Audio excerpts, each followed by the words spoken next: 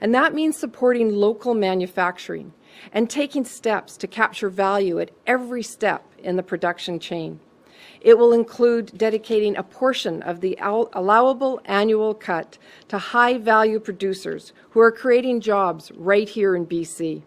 And as I've said, British Columbians feel deeply connected to their forests and want to see a forward-looking approach.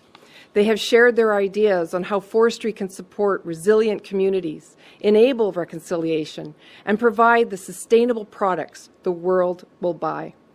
They also want to ensure we are upholding our responsibility to the environment and prioritizing biodiversity and ecosystem health.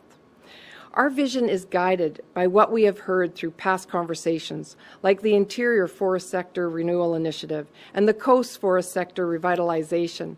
And I just want to take this time to acknowledge the work of our previous Deputy Minister, John Allen, and my former colleague, former Minister Doug Donaldson, both who helped us to ensure we got started on the right path to moving forward.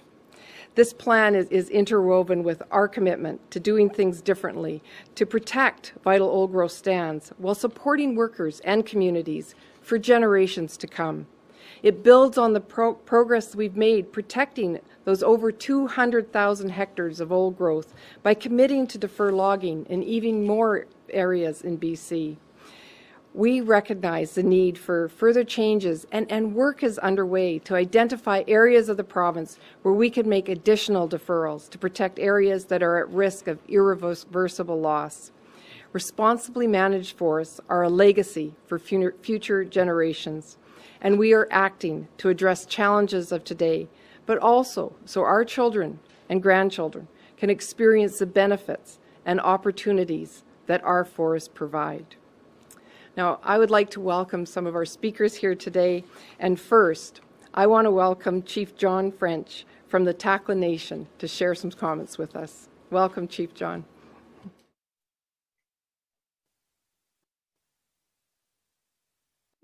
He's on mute. Chief, you're on mute. So that's always a first.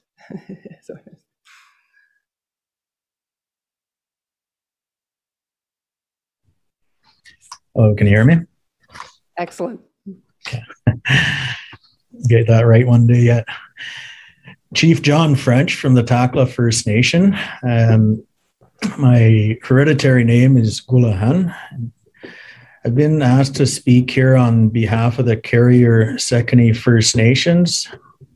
First, I'd like to start by thanking Premier Horgan and Minister Conroy for inviting me to speak today about the intentions paper and that beautiful vision that you shared. I would also like to congratulate your government on the positive steps that you are taking to put reconciliation into action. Your government enacted the Declaration of Right of Indigenous Peoples Act is a major step in our shared reconciliation journey. A few weeks ago, Minister Conroy announced an apportionment decision in the Prince George Timber Supply area that apportioned approximately 1.24 million cubic meters to First Nations tenures. This is the largest percentage of an annual allowable cut that the ministers has apportioned to First Nations in the history of British Columbia, representing yet another precedent forged through collaboration between the Carrier-Secondary First Nations and the province.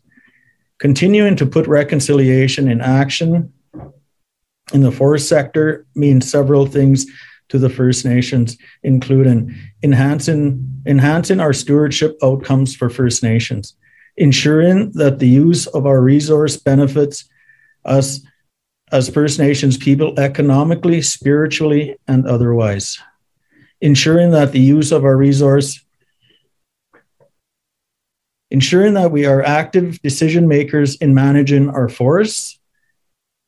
The intentions paper is an important step in ensuring that we as First Nations people take our rightful place as partners and regulators of the forest sector. We welcome the opportunity to co-develop tools that will provide us with greater access to tenure in our territories. As true partners, we need to have access to tenure volume equivalent to 50% of what our territories contribute to the forest sector. equal revenue sharing with the province, joint decision-making on key statutory decisions. The province's ability to deliver on its commitments to co-develop these tools with First Nations will be the important yardstick in measuring the province's commitment to implement DRIPA. These changes are long overdue and will provide the certainty to all participants in the forest sector in British Columbia that British Columbians are seeking, must say. Thank you.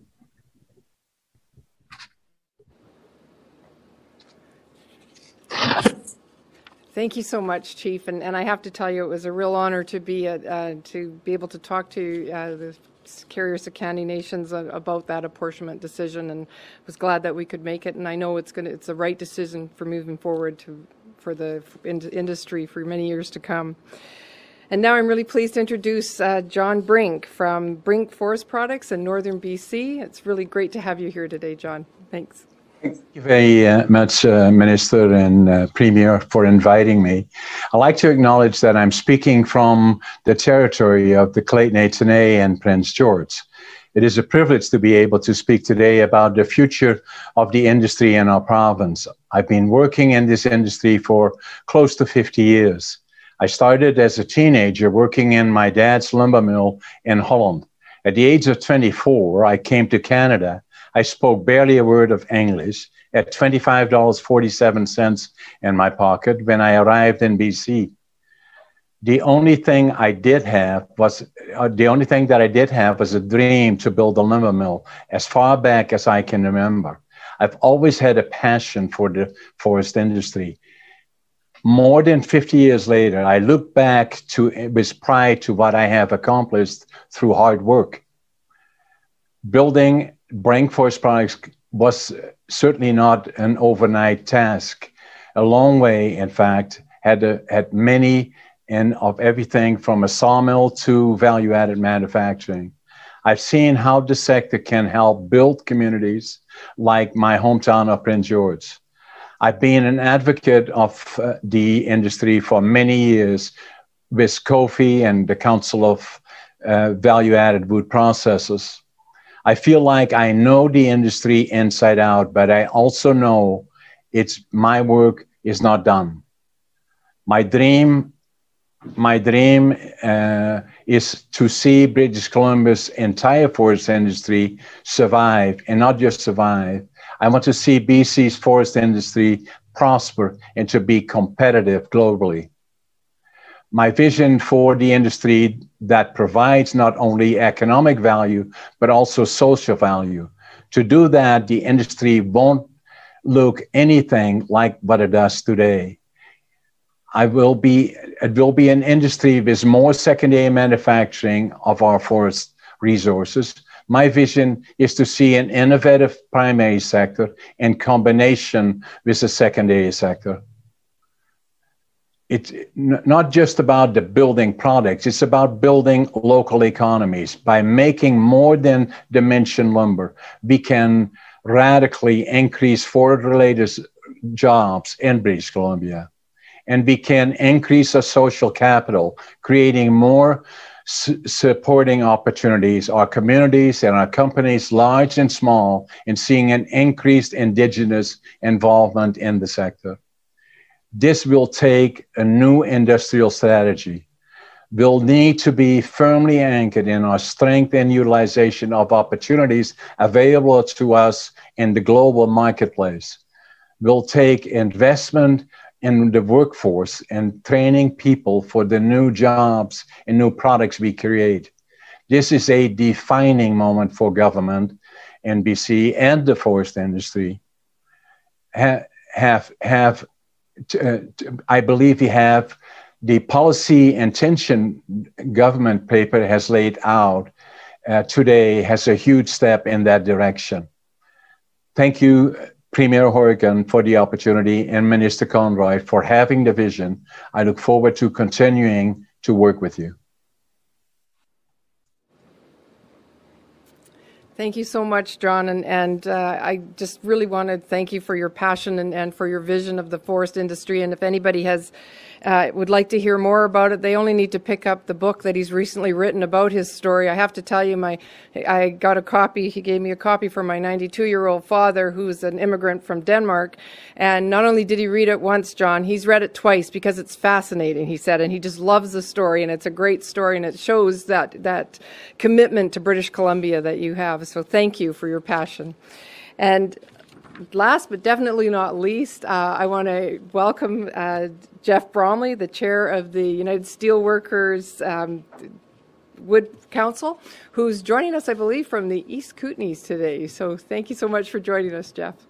Minister, and thank you to Premier Horgan and Minister Conroy. And yes, I am calling in or zooming in, I guess is the word is, from the traditional territory of the Tanaka-speaking and unceded territory of the Tanaka-speaking people here in Cranbrook, in the East Kootenay, a little bit just over the hump from your neck of the woods, Minister, over there in Castlegar.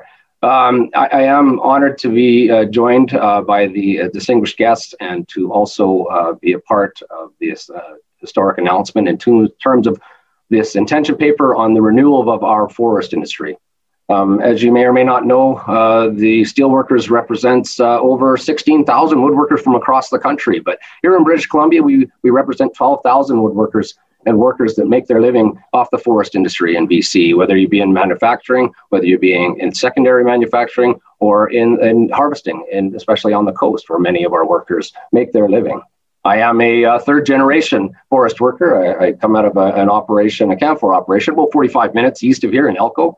I am a third generation forestry worker. My son, who's a burgeoning college student, my youngest son, he just finished his first stint working these paper excellence Skookum shutdown to save for university at UBCO in the Okanagan in September. So I can speak pretty personally how important the forest industry is to not only my family and the fact that it's put food on the table and a roof over my head for the better part of 27 years that I've been in the industry, but how important it is to all of our members and those 50,000 workers that Premier Horgan mentioned off the top, who make their livelihood from good paying union jobs for the most part, that support our communities, mostly rural communities for the most part, that are situated outside either Victoria or the Lower Mainland. So, I mean, the intentions paper is certainly the next step in forestry policy, and I think that our government's direction in terms of engaging with First Nations and the implementation of UNDRIP is the important next first step, and how important our forests on the traditional territories of our First Nations across this province is important to those peoples and the support of those various nations who stand to certainly benefit from an improved relationship and a bigger say in what happens within our forest industry. However, I'm certainly cautious, I guess, in terms of what the impact will be. I'm always cautious, and in terms of as long as the impact, that we don't want the impact to be on our good-paying jobs, and I don't think that that's going to be the case. And we want the impact of any review of old growth to be certainly based on the science and not on the emotion, and based on nation-to-nation discussions, having all partners, whether it be industry, First Nations, labor, communities, all at the table, and certainly having a part of that decision-making process about how any revisions will impact those particular entities. So I do, again, commend the government on this transformation of the intentions paper and the direction that the forest policy will take. And it's my hope that we can grow jobs, and we can create more well-paying union jobs out there for our members. And so I look forward to working with the government, working with our partners here, and growing those ideals. So thanks very much for having me. Thank you so much, Jeff, and thank you for representing the members of the workers that are part of your union, but also all the workers in this industry right across the province. Over, as the Premier said, over 50,000 people that work in the industry, and it's important to have the workers' voice here as well. So thank you to all three of you for sharing your vision, your support, and ensuring that you're here to be with us as we start this journey in modernizing the forest industry. And I want to thank everyone who joined us today, and I'm actually really excited and quite honored to be the minister who's moving this forward, to moving BC forward to in a new way of running our forest industry. And right now I'd like to invite Premier Horgan back to the podium, and we're happy to take questions. Okay. Thanks, Mr. Conroy, and thanks to Chief French, to John Brink, and to Jeff Bromley for participating with us here today. Thank you. As a reminder to everybody on the phone line, please press *1 to enter the queue. You will be limited to one question and one follow-up. First question today is from Justine Hunter, Globe and Mail. Thank you.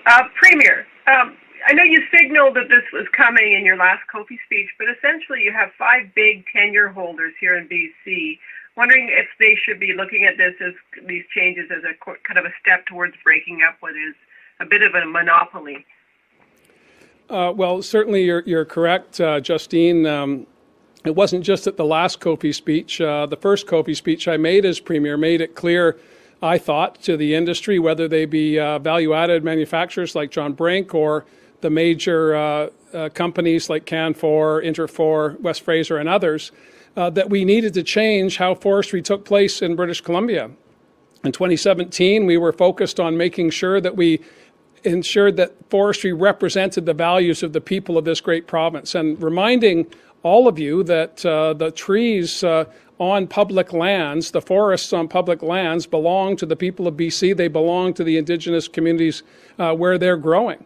And the tenure system has been developed and evolved over decades, and is not meeting the needs of communities. It's not meeting the needs of workers, and quite frankly, it's not meeting the needs of other players in the sector who want access to more fiber to create more jobs, more value-added products. And I made it pretty clear at that time and at successive speeches since then that we can't keep doing what we're doing. We need to find a different way to create wealth, create jobs, and sustain the industry through climate change.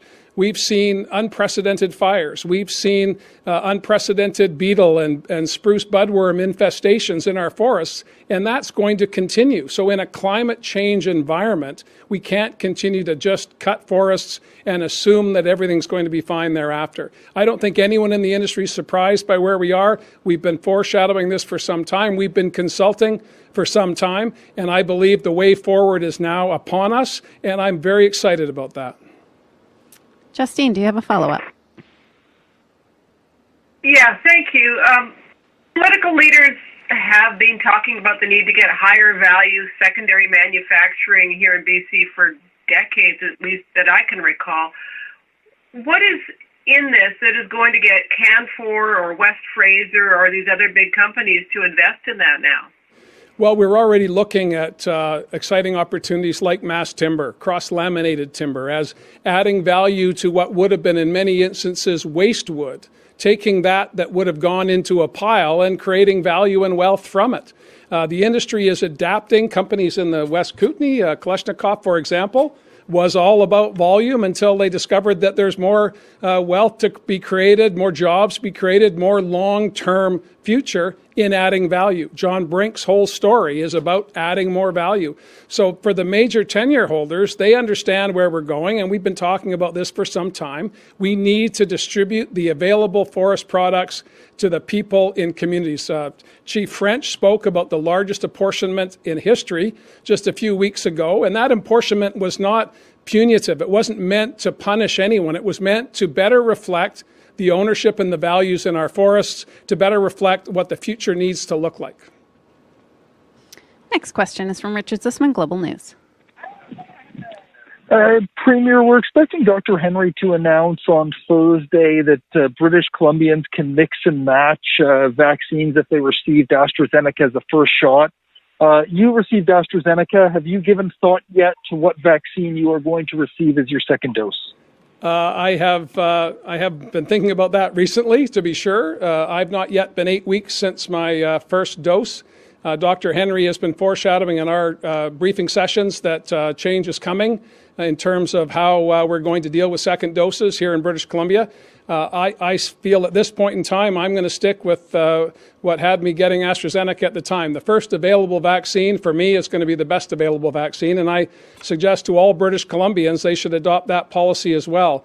The evidence is pretty clear. Dr. Henry will lay that out in more detail than I could possibly do, but I'm comfortable that if AstraZeneca is the first second dose offered to me, that's what I'll take. If it's Pfizer, that's what I'll take. If it's Moderna, that's what I'll take. Richard, do you have a follow-up? I do. The Greater Vancouver Board of Trade is expressing concern that there isn't a plan yet from Ottawa around timelines for opening up the international borders. Are you putting any pressure on Ottawa to create, like we have in BC in terms of a restart plan, a multi-step plan for reopening borders? And are you worried that delaying this could mean that conventions or concerts or big meetings that plan way in advance will go to the United States or other countries over British Columbia? Well, that's certainly a consideration, but there are a whole host of other considerations, and we have been engaged with the federal government from the beginning of the pandemic. I think the Prime Minister said at our last gathering last week, it's the 32nd time that premiers and the Prime Minister and his team have got together to talk about these issues, unprecedented in our history, and I believe it's developed relationships across party lines, across regional differences, to put us all squarely where I think Canadians want us to be, making the best decisions possible for everybody. We were among the first to say we needed to close our borders to protect British Columbians. The federal government responded. We've been working casually and behind the scenes with other provinces to look at how a restart of our borders would look. And I give full credit to the Prime Minister and his team for not imposing upon provinces a view on how we should do that. Quite the contrary, they've been seeking advice and input from all of us, from coast to coast to coast, about how best for all of us to come back and welcome the world to Canada. And I think that's the appropriate way forward. There are concerns, of course, by waiting, but I think there are an equal number of people who are very grateful that we're going to wait and see what immunization rates are like in the U.S. and in other jurisdictions around the world before we welcome the world back to British Columbia or to Canada. Next question is from Binder Sargent, CTV. You referenced Kamloops and the discovery there, and I'm just wondering, in terms of next steps, can you tell us what they are in terms of your government, and if you've extended an offer of services or funding to the communities impacted? Today, I had another conversation. We've been reaching out to Kamloops and Secwepemc leadership. Cushby Casimir and I spoke today, and I made it abundantly clear that we stand ready to assist the nation and, in fact, Indigenous peoples across the province in meeting the challenges of dealing with this horrific discovery. I believe that's the appropriate way forward. The chief was grateful for the call, was grateful for the offer of help, but more importantly, understands that the burden that is on her shoulders and her community's shoulders as a result of the revelations are not just felt here in British Columbia, but indeed around the country and across the world. This is a reminder to all Canadians that the residential school issues were not just a story in our past. It exists today as a profound issue in Indigenous communities, for survivors, for children of survivors. I spoke with Chief Harvey McLeod from the Upper Nicola Band, who was a residential school survivor, and he told me quite graphically how he felt on Friday when he got the news from Kamloops and Secwepemc territory about the findings at the old school site. And you can't help but be moved when you hear from a survivor about the impacts of reliving those experiences. So it's not for us to give direction. It's for us to be there to assist the nations when they ask for it. That's our commitment, and we'll stick with that. Follow-up, Binder? Yes, and there have been calls from different nations saying that all of the residential schools in BC may have unmarked graves, and it's time to locate the remains. If the federal government doesn't step up, is BC willing to pitch in some funding to make that happen? I spoke with my colleague Doug Routley, the member for Nanaimo North Cowichan, who represents Cooper Island, where the closest residential school to Victoria. And he told me, as I was aware, that the community has been talking about the challenges of residential schools, the undocumented disappearances of children over the decades.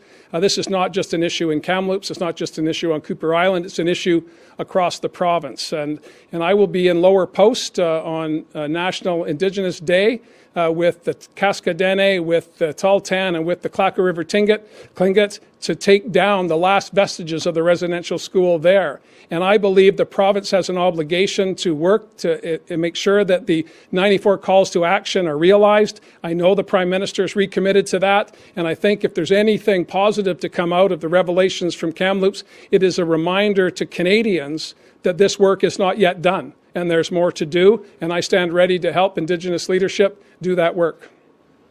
Rob Shaw, Check News. Oh, hi, Premier. Apologies if this is a repeat question to get cut off at the beginning, but the protesters at Fairy Creek right now who are looking at this forestry paper today, hoping that it charted some type of path to preserve those old growth trees and solve that conflict that's going on in your riding, are undoubtedly disappointed looking at this and seeing kind of a path for more consultation and a new old growth plan by 2023. What do you have to say to them who continue to be arrested in your riding, protesting your government's forestry policies?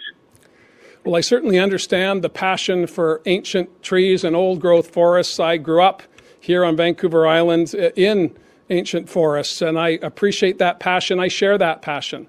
And we started as a government in 2017 putting in place the two commissioners, Al Gourlay and Gary Merkel, to do an independent review of the state of play of old growth in British Columbia. It was an exhaustive report. It was lauded by everyone when it was tabled.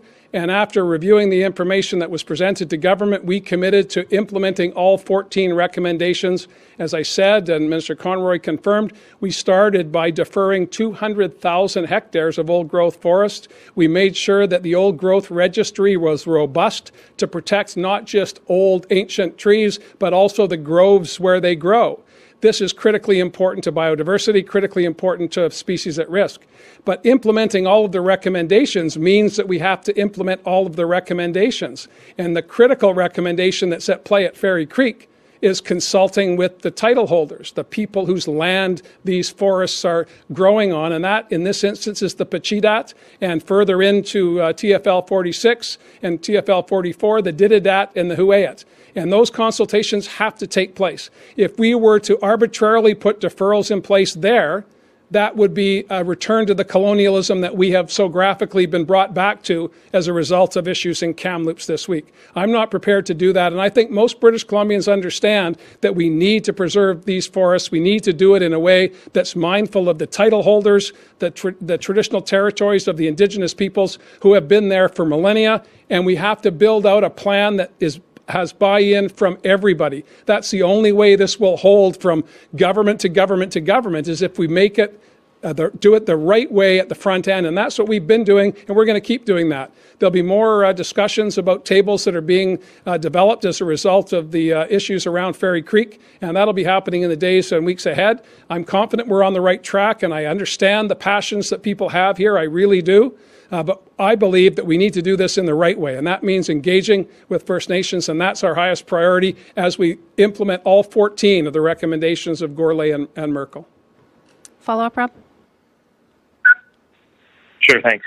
In a larger sense for the forestry industry, we've heard over the years that sometimes it's the larger companies that can better weather the ups and downs of the market, the softwood lumber dispute, the sort of changes and the instability, but they also require some type of stability on their tenures to make investments in their mills and their facilities. And I'm just wondering is there a worry that these changes destabilize in some way the forestry sector or the investment that's here by kind of adding a question mark over the stability of tenures that some companies might count on to make investments? Well, I've been looking at investments that are being made by many of the majors over the past number of years, and they have not been in British Columbia. They've been in other jurisdictions. The wealth that's been created here has been mobile and has moved into other places. That doesn't mean we give up. That means we look at the tenure system. We look at those who want access to fiber to create wealth and create jobs. We make sure that we look to First Nations first and foremost as we build out a new modern forest policy and a new modern forest industry. And we very much want the major players to continue to participate, but they have to understand that the old chasing volume is no longer viable in a time of climate change. We have had unprecedented fire seasons, as you know full well. We have had infestations in our woods that have meant that our forests have been disappearing, not because of harvesting, but because of other natural disasters that are a result of climate change. So all of us need to look at this differently. There have been discussions around tenure reform for decades. Now is the time to make those steps forward. When we see record high lumber prices, this is the time to make sure that everybody benefits from that. Most importantly, we make sure British Columbians benefit from that. Next question is from Tom Fletcher, Black Press. Hi, Premier. A couple of questions. Maybe the minister would be able to deal with here. You're kicking me off, Tom? No, you can take a shot. Please take a shot. I'll let the minister go ahead.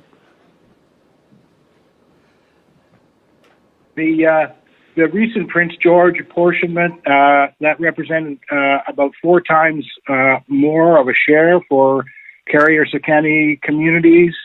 I guess that's on a smaller base.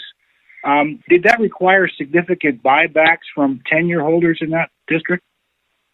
That's a decision that was made over a number of years, and we are looking at how we are going to be working with all of the tenure holders, and had considerable input from the tenure holders. The tenure holders in apportionment, there's not a buyback situation, but I know that the tenure holders are looking at the Carrier-Secani and working in partnership with them. They've already reached out to them, and I think this is a good move, a positive move for the forest industry and moving forward and ensuring that Indigenous nations have some control of the forest tenure that is in their traditional territory. Follow up, Tom? I guess that means that those were expired. Okay. The tenure transfer from Canfor to Interfor with the Vaven B mill closure, the province provided $2.5 million to the Simquah First Nation to buy a share of that. Is that an indication of the kind of transfer costs going forward? Are we going to see more of those? So that was before my time. That was done by Minister Donaldson, and I think the Premier would love to get in on this one. I know he would. Yeah, Tom, that was in the previous government. It was a challenging take back, and we worked closely with the tenure holder, with Canfor and with Interfor to make that happen in concert with the Indigenous nation. And I think that was, although it was difficult and hard negotiations, it was a template for where we're going when it comes to compensatory take-backs. This is not about doing harm. It's about doing the best we can in a changing and evolving forest environment. I think, again, that's the expectation the public has of us. We need to look beyond the tenure holders to look to the interests of the people of British Columbia. And I think that when we align those issues, when we see the tenure holders, we see the remanufacturing companies, we see Indigenous nations and workers all coming together to benefit communities, then we're winning. The triple word score, as people keep saying, referring to the great game of Scrabble. If we can find a way for everybody to win, then we're on the right track. I believe the intentions paper will do that. I know in my discussions with Kofi over the past number of years, we have solid partners there, but we also have solid partners who understand that the world is changing, whether it be the protracted discussions around softwood lumber, whether it be the impact of climate change, as I've said repeatedly, because we have to say that repeatedly. Climate change is not going away. We need to address that on the land base, making sure that our forest policies reflect the new reality that we're all living in. And tenure holders understand that as well as anybody else. Next question is from Tanya Fletcher, CBC. Yeah, Premier, back to the pressure for an immediate action plan stemming from the Fairy Creek conflicts. In the technical briefing, reporters were told that conversations with several nations are underway, but they're confidential. What can you tell us about the status of those discussions, or what kind of progress has been made? And in the meantime, what's your strategy? Are you planning to let the enforcement take its course in the immediate future? Well, thank you for the question. And I have to say that the government does not direct law enforcement. A company sought an injunction.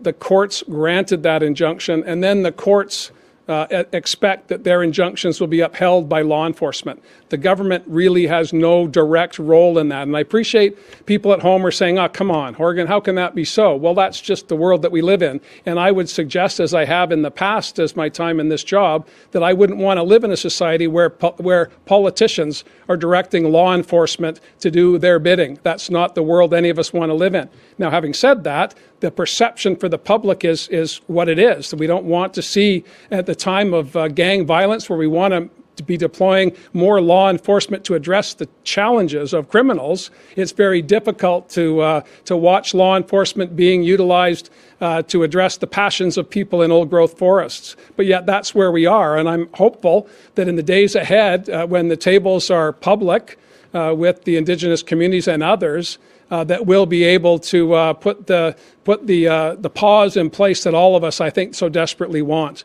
I understand the passion of the people that are in the woods right now, but I also understand the importance of making sure that all of us understand that there needs to be give and take.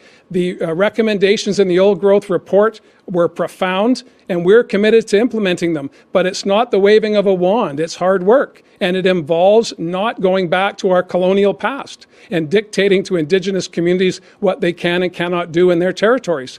We were able to put aside and defer 200,000 hectares, a massive amount, because that was the will of the Indigenous territory. It's people in the territories we were deferring. We have to work through that step by step, and it's not just southern Vancouver Island. It's North Island, it's the interior of the island, it's on the coast. There's a lot of work to do, and we're not shying away from that work, but we're appealing to those who want faster action to work with us to get to a place where the broader community has an understanding of what we're trying to achieve here.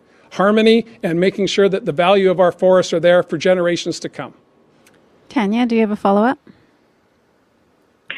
Yes, please. Further to Bindu's question, the Assembly of First Nations National Chief Perry Bellegarde is calling on government to commit to supporting First Nations seeking thorough investigations into former residential school sites and to take any and all action available to hold perpetrators accountable for their actions. As for what BC's role is in this, I mean, your minister yesterday said the province stands ready to help any nation that wants it in regards to possibly repatriating remains. Are you waiting for leaders to reach out to you, or are you taking an active role in seeking that out? Well, I'm going to try and rephrase your question, Tanya, if I could, because we're not waiting, but it's appropriate that we do. Obviously, we want to see action. The country wants to see action, but most importantly, Indigenous communities have to take this at their pace. And I spoke with Kushbi Kazmir today, and the burden that she is carrying, not just for her territory, but for the province and the country, is profound. And I told her, as Minister Rankin has done as well, that we stand ready to help when we can. And whatever decisions are reached here in British Columbia, and I have great respect for Grand Chief Perry Bellegarde, and I take his advice to heart, and I will reach out to him later in the day or tomorrow to talk about that. The province of British Columbia stands ready to implement all of the calls to action in the Truth and Reconciliation Commission. We put that not just in the mandate letters of the Minister of Indigenous Relations, but every Minister of Government, because this is a cross-government approach, as is our delivery of the Declaration on the Rights of Indigenous Peoples. This is not siloed. This is the future of British Columbia to make up for our past. And I think that we will be stronger as a result of that. And in the forest sector, if I could bring it back to the context of the intentions paper, this will provide more certainty for greater investments when smaller operators can see an opportunity to create wealth, to tell the type of story that John Brink told about having a few bucks in your pocket, coming to British Columbia and finding opportunity because there are partners that are willing to work with you, like the Carrier Sakani and others around British Columbia. This is the future, and I'm excited about it, and I think British Columbians are as well. We have time for one more question today. Franya North, the GOAT. For taking my question, and thank you for the briefings. I apologize if this is a repeat of anything. I kind of got dropped partway through.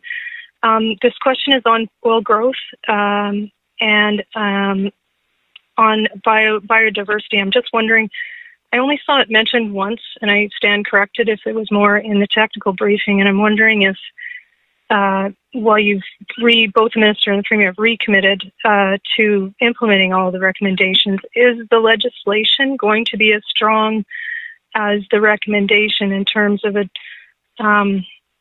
protecting biodiversity and ecosystem health and making them legislative overarching priorities across the sectors? Thank you for the question, and thank you for bringing us back, because I think it's important to put the intentions paper with the independent review on oil growth, because they go together. One doesn't supersede the other. So thank you for giving me the opportunity to say that. We're committed to the 14 recommendations. We're committed to implementing them along with the intentions that we put forward today. And that will all come together in legislation in the months ahead. And it will be done because of the thoughtful participation of so many people in making sure that the biodiversity and the important elements in our ancient forests are protected. I'm encouraged by comments from the Federal Minister of Environment about the federal government stepping up with significant resources to help us do the deferrals that we need to do to protect communities, to make sure that Indigenous partners understand, as they do full well on their own territory, the values that are at play. They're not just about harvesting. There's a whole host of other values that need to be represented and reflected. And I believe the intentions paper and the old growth report coming together lay out a pretty good plan for British Columbia that is not at all like our past, and that's what British Columbians expect. Fran, do you have a follow-up? Yes, thank you. Just related to the deferrals, I know I've taken a few questions on it. I'm wondering, in the technical briefing, there was a response indicating that the deferrals would be decided in consultation with First Nations. Where's the scientific community going to be fit into this? Like, there's certainly been some controversy about the deferral areas that were previously designated, the 200,000 hectares that you referenced, Premier and Minister. So, where are scientists? What's their voice in this, in determining the deferral areas? Well, many scientists work for government, or they come from academia, or they come from industry, and it's that science that comes together from a variety of different places. And I know this sounds a bit contrite, but there's not a place where scientists gather and give out good advice. They're connected to industry, they're connected to government, they're connected to universities, and they bring that information together, and we do the best we can to lay that over the decisions that we're making. All of this will be guided by the science, but not superseding the rights and title of Indigenous peoples. I think that, I oftentimes talk about the hierarchy of values that we have as individuals, in our families, in our communities. We have a whole bunch of things that we want to achieve in our life. Some of them, I'm not going to be playing in the NBA. I've given up on that dream, but I still like basketball. And so we've got to find ways to bring together the needs and wishes of people in communities across British Columbia to make sure that our forest policies reflect what British Columbians want to see, not just today, but in the future. And science is obviously fundamental to the work that we do. We have legions of people that are engaging with government all the time. And I'll also say that, as we know with science, there's disagreements on outcomes. And that will be inevitable, as well as disagreements among people about how fast or how slow to proceed. But at the end of the day, we all have to be at a table working together. That's what we're going to be doing in the days ahead with respect to the South Island. And I hope that we can continue to duplicate that as we engage with British Columbians, wherever they may be, whatever they may do, workers, investors, Indigenous peoples, community leaders, so that we can see a return to where forests meant something to people and communities. I think of the town of Mackenzie. And Chief French will know this full well. It's in his territory, or just below his territory. there is truck after truck after truck of forests that are moving through that town as they shutter their mill, shutter their pulp mill, because those jobs are no longer in that community. And we need to make sure that communities benefit from the work we do on the land, and we do that by adding value, by stepping away from high volume and focusing on the things that we can provide to the world, like mass timber, like a whole host of other products that create more wealth, create more jobs, and benefit communities in the long term. That's our goal, that's our objective, and I'm confident we can get there if provided we work together and be patient with each other as we stumble forward and sometimes run a bit too fast for others. There's got to be a balance, and that's what we're striving for. That's all the time we have for today. Thank you for joining us. Thanks, everybody.